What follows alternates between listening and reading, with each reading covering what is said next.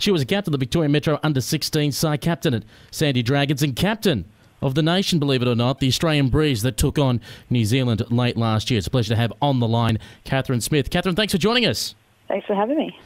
Well, first of all, let's talk about the recent Youth Girls Carnival. Again, you're on fire, tied for the best player of the tournament. Unfortunately, though, for your Sandy Dragons, just couldn't quite get the chocolates, the Calder Cannons being the better side on the day.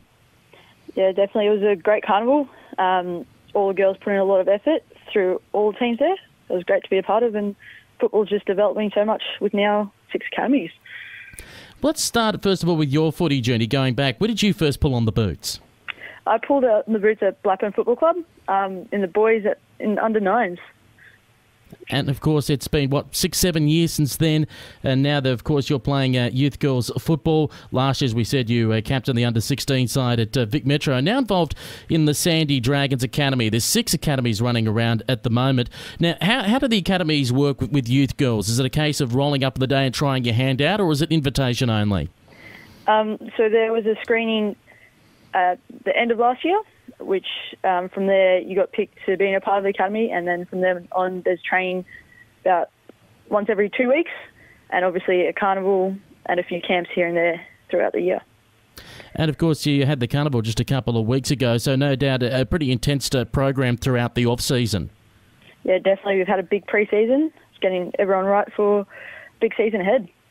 Well, things have changed a lot with footy. Women's footy 20 years ago was just a case of maybe the girls showing up once or twice a week to do a bit of training before heading out and playing on a Saturday or Sunday. For you as a youth girl, not only with Sandy, but obviously now with the Blackburn Football Club, what is a typical week like for you for your training regime? For me, I would normally have club training Monday nights, Tuesdays night off, I guess, but every second week there's Sandy training, so I'll have that. Wednesdays I would have Vic Metro. Thursdays would be a night off. Also play basketball on Friday, so that also gets a bit hectic. But then Saturdays, youth girls game, and then Sunday, basketball again. So pretty busy schedule, but love it.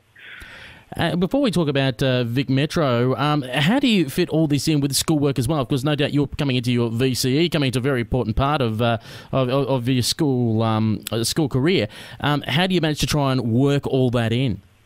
All my coaches, I've talked to them, so they're all aware of how much sport I'm doing, and we're obviously in year 11. So just managing which training sessions I do, looking after my body, and just getting homework done. It's just the best way I've found to do it.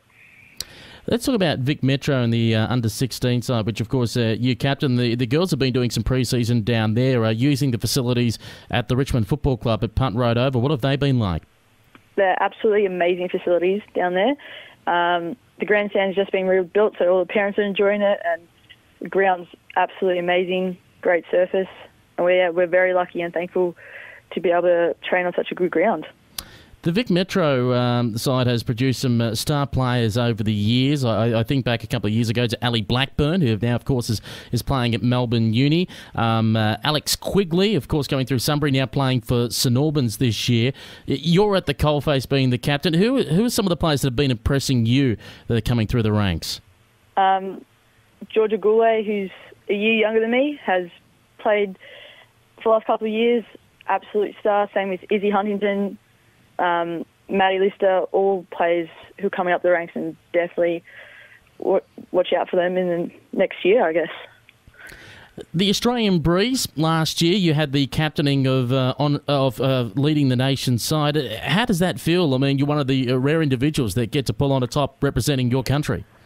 Yeah, I was absolutely honoured to get that opportunity. There was so many, I guess all the girls in the team deserve that position as well, and I was shocked, and just putting on the jumper was enough itself to be so honoured, but then I guess captain it was absolutely amazing and basically best feeling in the world.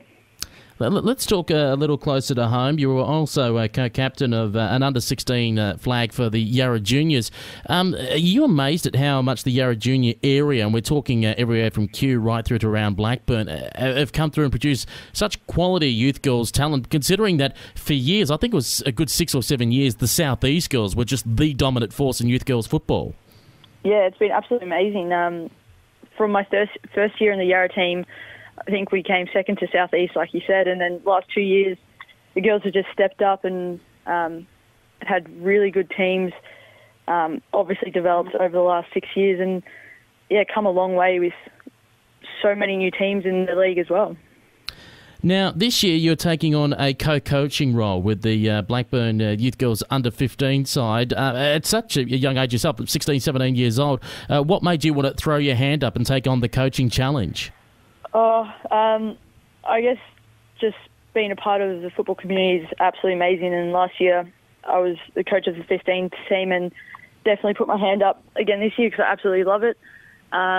Just influence from my other previous coaches, just seeing what they're doing and wanting to do the same, I guess. It's an interesting level, under-15 football, because that's when players are starting to develop and starting to take the game a little more seriously. What's your approach to under-15 football? Is it a case of rotation, giving everyone a go, or is it trying to look for the 4 points, trying to look for that victory, trying to, now at this stage in life, trying to get the best performance out of them? I guess for me, it's a bit of both. Obviously, I want to try and develop the girls as much as I can and get the most out of them and their football, and also have heaps of fun on the way. And the girls enjoy it more if we do some mix-up trains, do stuff like that. Just trying to develop their football and their ability on the field, and have a good culture at the club as well, which I found is really good. Now, of course, with Blackburn, you're fairly close to the Eastern Devils, and I believe you're going to be taking on the challenge this year of playing maybe one or two senior games with the Eastern Devils, and obviously depending on how you go, either Division 1 or Premier Division football. Yeah, so hopefully I'll pull and jump a few times this year. Done a bit of training over the last couple of weeks with them, and it's been absolutely great. And how have you found that as well when you're training and having to do the physical contests with some senior women that are smart, they've been around for a few years and they're not afraid to throw around the body? It's been great. I've been loving the lift and intensity and the harder footy. And definitely a bigger step, but it's great. And hopefully they'll be looking forward to you for hopefully bringing a win or two to the Eastern Devils. Of course, no doubt you've got many friends there, and a lot happening for them during the off-season with the retirement of Lee Watton. Yeah, it was a big last game for them at the end of the year, which I was lucky enough to get down and have a watch. And you've done that. I think I've seen one or two Twitter posts where you've gone along and watched the AFL Women's Exhibition match. Now, the normal question is when someone says, compare yourself to a current AFL footballer. How about yourself? How closely have you been watching Women's Premier Division football and Women's AFL football? And if you were to compare yourself to anyone, who do you see yourself trying to mould your game style like? That's one hard question. I watched both the AFL games the last 2 years and kept up with senior football here, and no doubt at nationals you get to play alongside and against some of the girls in the AFL. I don't know. I like to, Meg Hutchins, Eastern Devils player, what she does off the back line, I absolutely love. So I try to learn off her as much as I can at Devils, and I guess players like Ellie Blackburn, you said before, Maddie Kerrick, watch them, see how their style of football and try to replicate that. And before we let you go, many players, particularly the best players, always have personal goals of what they try to achieve. Obviously, everyone wants to win the flag. That's the big team goal. But for you as an individual, what do you see that you'd like to improve on the most going into season 2015? For me, I've had a pretty big season and try to work on, my fitness and be able to run out more games through the midfield. With Vic Metro, that's one thing I've tried to aim for. So, yeah, and definitely with Vic Metro this year, wanting to, finish better than we did last year at the National Carnival, which we hopefully happen. And, yeah, just keep improving and keep being bigger and better following years.